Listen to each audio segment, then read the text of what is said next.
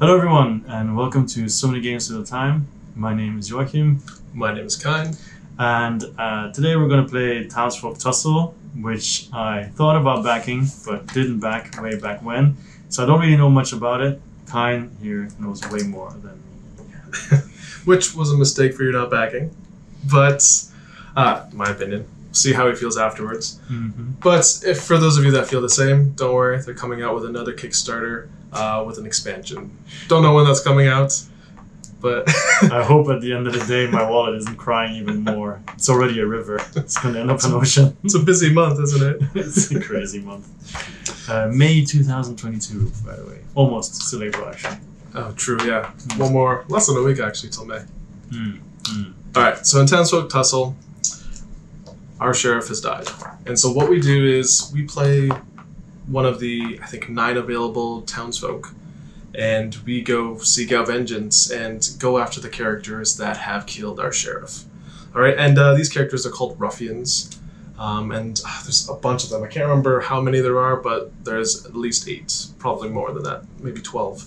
I only know there's a gun-shooting dog. Yeah. He has no idea what he's doing. He's just walking around, and the gun's just going on. Shooting people, yeah. That's all I remember. Little wagons. Yeah. But yeah, so what we do is it's essentially a boss battler where we move around a map, and the map will be set up depending on the boss that we're facing. We move around, try to beat them till they're dead, and then rip off a few limbs, equip them to ourselves, and tackle the next person.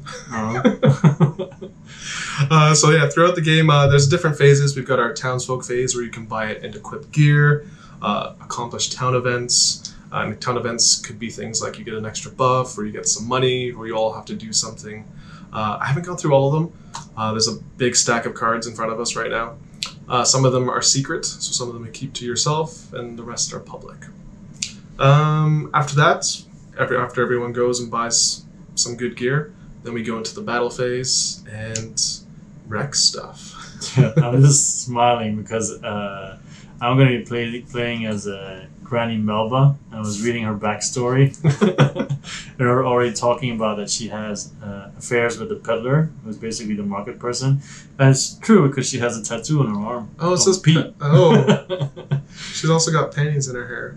Yeah, that too. So let me just tell you the backstory, okay? First of all, the quote is, "Come give Granny some kisses." So she's a hard-hitting sharpshooter who always gets her discount. Yeah, probably. She sleeps around. So, everyone in Eureka Springs knows Granny Melba. She's getting some. Some say she's older than the town itself. But don't let her age fool you. Granny has more spunk than most. She was a renowned stage performer in her youth and was no stranger to the spotlight. After years of fame and partying, she settled down in Eureka Springs to a simple life with her humdrum husband, Pappy. But after his recent passing, Granny reverted back to her old self. Whoa. She's had flings with a number of townsfolk in a matter of months, including the peddler. No wonder her panties are in her hair. Don't go spouting rumors, though. They prefer to keep things hush-hush. Defending Eureka Springs is a no-brainer for Granny Melba. She's got a new lease on life, and no one's gonna take it away from her. You go, girl. Who are you? I am Georgie Irongut. And this is one of the, I guess, one of the stretch goal characters. He wasn't part of the original set, so I figured I'd try him out. And Georgie Irongut is essentially, just based on the picture, I think, a cow that's gone mad. And in his lineage, what happens is there's a parasite that takes over whoever the person is in charge. And so he is essentially dead, and this parasite is taking over his body. So his quote is, "Ergel Gerlever." That's his quote. That's what he says. And it says, "A powerhouse glutton with boundless energy." So Georgie Irongut, the Ironguts are held in high regard around Eureka Springs. I can't speak today. The R's. That's okay. That makes me look good because normally I can't speak. But English is your second language. Well, not even. It's my third or fourth. Yeah, I can only speak for one. All right. They're a royal family whose lineage can be traced back to the town's humble beginnings. But as of late, Irongut family members have been partaking in odd activities. like lumbering around the old peat bog and eating out of garbage bins. I mean, that's not, out of character for I'm cows. gonna guess Granny Melba didn't fool around with the cow. You Okay. never know, man. Georgie. You never know. He does have an iron gut. But It anyway. does, yeah. And this may be due to the virus that's working its way down the family line. Previously infecting Georgie's father, it looks like the virus has found a new host in Georgie himself. Ironically, the other townsfolk wouldn't dare mention the odd behaviors of an Iron Gut. They are royalty, after all. Now, in order to protect its host body, the virus inside Georgie Iron Gut has taken up in arms to fight the ruffians. Perhaps this germ isn't so bad, after all. I don't know, like, if that does that to you, that's that's pretty bad. Yeah, I think that would immediately break up my marriage. Yeah, that'll do it. So I forgot to mention with Granny Melba, her nickname apparently is the flirty old gunslinger. Makes sense. And also she starts with 2 pieces of gear. She has a Rooty Tooter that she can fire, and also Granny's cane. Then she's far-sighted, which basically means the farther she's away from her target, the better her accuracy gets. Mhm. And also she has a lover's discount because she and the peddler sure seem well acquainted. I receive a 2-coin discount when purchasing peddler gear worth 7 coins or more. That's pretty good. Yeah, so I'm gonna go for the expensive stuff probably. For me, Georgie Iron Gut his nickname is the Expired Royal. And his 2 abilities are Leftovers and Quick Trotter. Leftovers essentially means as an accessory you can have a consumable, and when I consume that, it doesn't get discarded like it would normally. Instead, I can keep it and use it in a later round. I can only use it once though. Perfect. And then the next one is Quick Trotter. So at the cost of 2 Moxie, I can move 4 squares in a straight line. So it can move up and down or left and right, any movement orthogonally. Not sure what the benefit is of that.